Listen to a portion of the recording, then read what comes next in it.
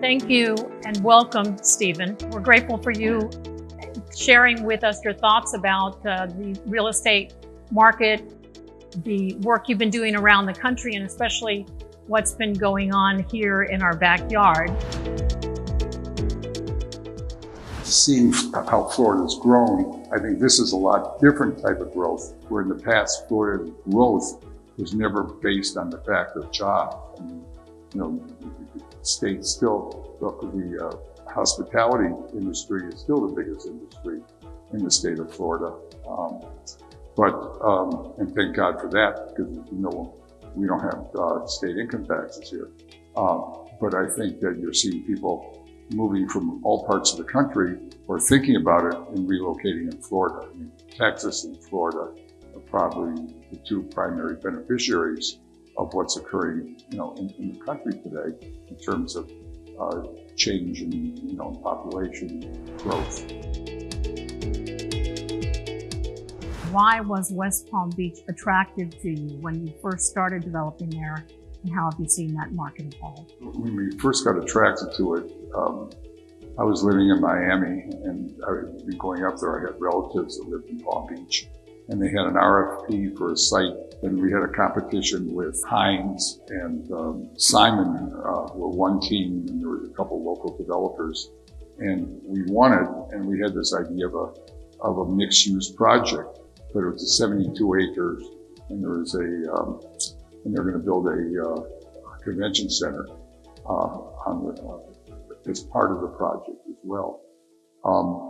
And so, I mean, we sold out the residential, everything was well, leased it up, a beautiful project, and but then the summertime, the market fled, and the retail tenants had problems, and it really tells you sometimes you don't know, you get lucky, how the market's changed and how, and how fast time goes by,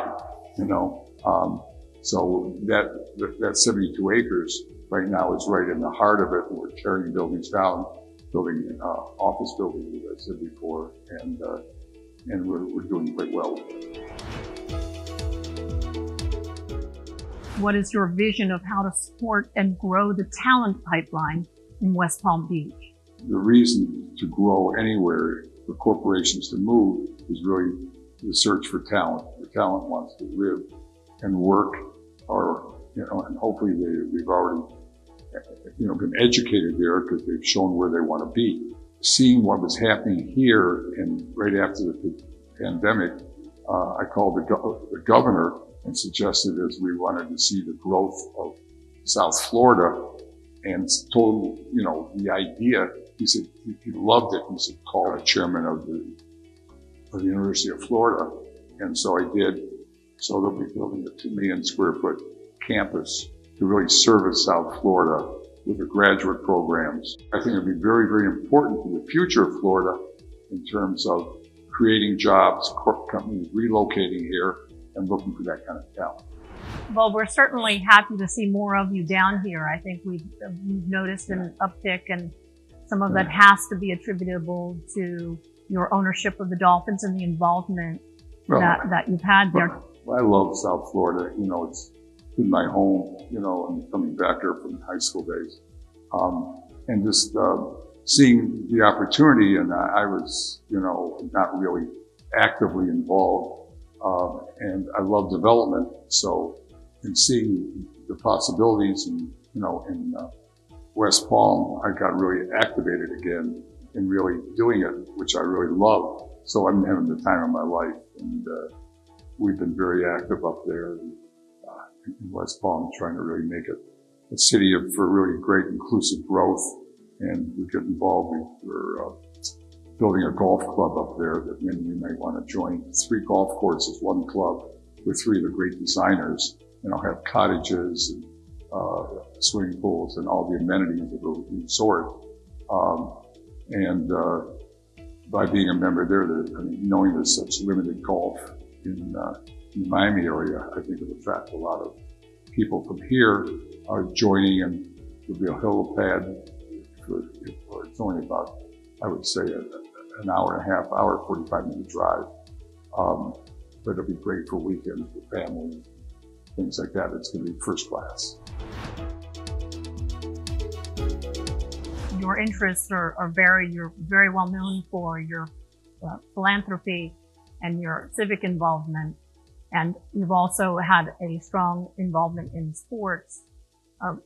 We are seeing quite a change from the old Joe Robbie Stadium as the football-only destination. You've done quite a lot there. Talk to us a little bit about the entertainment facility that you've built. Well, I mean, the reason for buying the Dolphins was, I love sports, but also sports is something that brings people together, brings the communities together, and it has a major impact on the area where you're playing, the cities where you're playing. And of course, now you've got F1 coming. This year, in March 8th, we have F1. That'll draw more than the Super Bowl. We'll have it in Miami for the next 15 years, and it will be incredible for the economy here. The economic impact is phenomenal because there'll be a lot of out-of-towners coming in. And the first week of May, we have it. Our contract is for 15 years and with the right to renew, so it'll be an annual event down here. And I think that it will grow to be one of the great races in the country. I know the Formula One, the reason they did it and the deal that we made was for them to really feature this, to be really this and Monaco as being the two leading races that they will really be known for.